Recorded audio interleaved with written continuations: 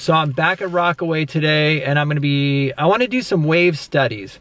And I think it was Mary who asked, you know, how I go about painting moving objects, or if there were any tips for painting moving objects. And I think the way to go is to actually learn the form of the subject. For example, there are certain characteristics that waves have. So sometimes it's a good idea just to, you know, come out and learn, you know, the forms, you know. So that's what I'm going to kind of do today. But I'm going to get some coffee first at Pacific Java, as of course. And look what I got. I got a bag of bananas. This was like, I went to the Mexican market by my house, which is like one of my favorite places to get bananas. And they were only $1.29 for all of those. So I'm going to have some coffee, bananas, and then I'm going to get out and paint. So I've met this guy here in the coffee shop, this guy Rick Nichols. Check out his YouTube, he's a singer. And so I had to sit in the car and listen to his video because I kept forgetting to watch his videos. He does, like, he's a musician. But man, his singing is good. Rick Nichols, yeah. Anyway, gonna get some coffee. And I really dig this place.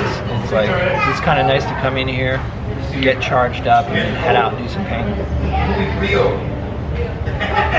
I'm up on a balcony here coming up. There's kind of like a two-level situation. So the reason these are so cheap is because they're like kind of extra ripe or whatever.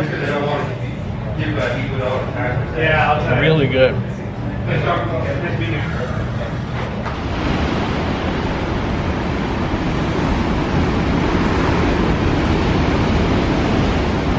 Okay, so coffee time is over. I'm all set up out here in a spot that I've painted several times.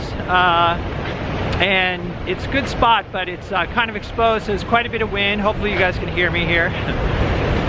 So I'm just gonna have fun and experiment as usual. It's kind of, the light is kind of variable, so I'm just gonna play around. Got a 16 by 20 all set up. I'll show you what I'm looking at. So as you can see, the water is pretty choppy because of the wind, and so I'm thinking of doing some sort of arrangement of those rocks, and then there's some kind of clouds up high. I'll sort of maybe work with those or exaggerate those, so we'll see how it goes.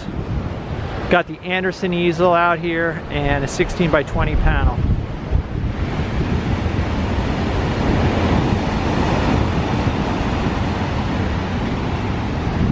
Okay, so I'm going with the high horizon as usual, and one thing is there's a lot of atmosphere out here, so these rocks and cliffs are actually kind of light in value. But you know, I've sort of laid out some waves on a kind of angle here. So I'm gonna get started and we'll see what happens. The light is very variable out there. It's constantly changing. So we'll see.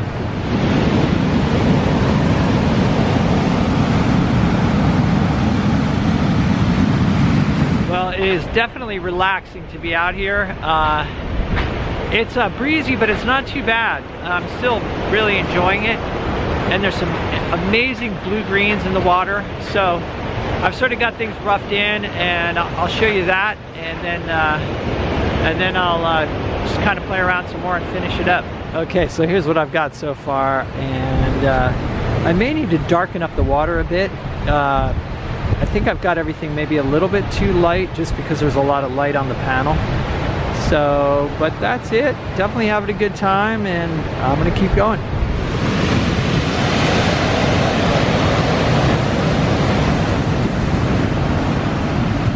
Okay, so as usual, I will take this thing home and show it to you. The light is kind of, I mean, it's beautiful light out here right now, but not so good for showing you the painting. A lot of glare, etc. Excuses. Anyway, the light is really beautiful now, but I'm gonna pack it up and head home.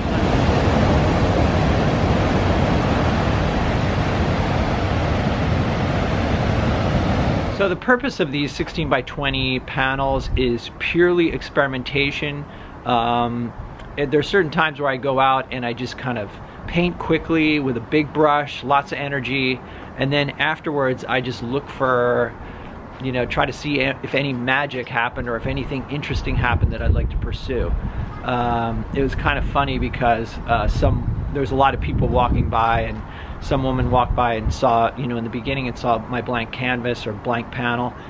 And then, you know, an hour or so later, she came back and she's like, wow, that was fast. And then she said, do you mind if I take a look? So she came up, and when she got close to it, she thought it looked really great from far away, and then came up close and was like, wow. You know, and I said, she was like, oh, and I said, yeah, it looks messier, huh, up close? And she's like, yeah. She goes, wow, that's weird.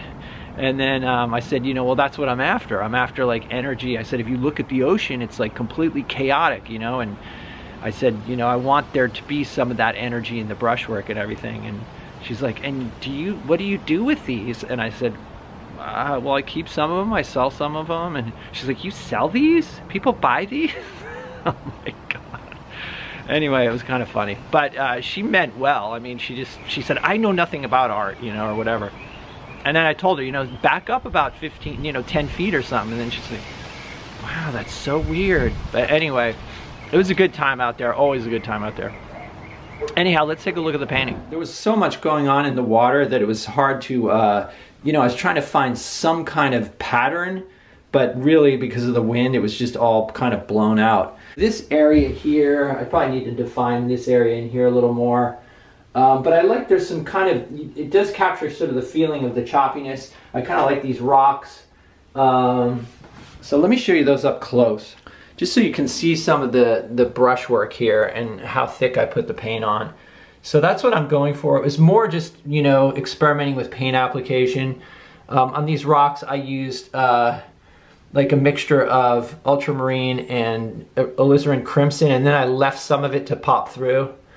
But yeah, so this is what I'm after. I never used to have this kind of thick and thin paint going on. I used to have more of like a sort of uniform, semi-thin coat of paint. But yeah, I'm sort of after now having a lot of texture. So as I mentioned earlier in the video, I think it can be really helpful to learn the forms of moving objects like clouds and waves and stuff like that. So one of these times I probably will go out there with like, you know, just like a sketch pad. I keep saying I'll do that, but it would really be a good idea to go out with a sketch pad and just like sketch the form of the waves in various different stages of breaking, you know, as it's rising up, as it's just breaking, as it turns into white water, etc. So I think that can be really helpful. So I'll probably do that at some point, but in the meantime, I'm having fun with these big panels, or, you know, semi 16 by 20s. I'm finding I want that to be my go-to small size, just because there's a lot of room to be expressive, which is not something I've done with panels of this size. So I'm just going to keep experimenting with it. So anyway, that's about it for this video. I'm looking forward to, I've got a wet panel carrier, a 16 by 20 wet panel carrier coming. So when that arrives, I'll do an unboxing and kind of review that, show you guys. But other than that, thanks for hanging out, and I will see you in the next video.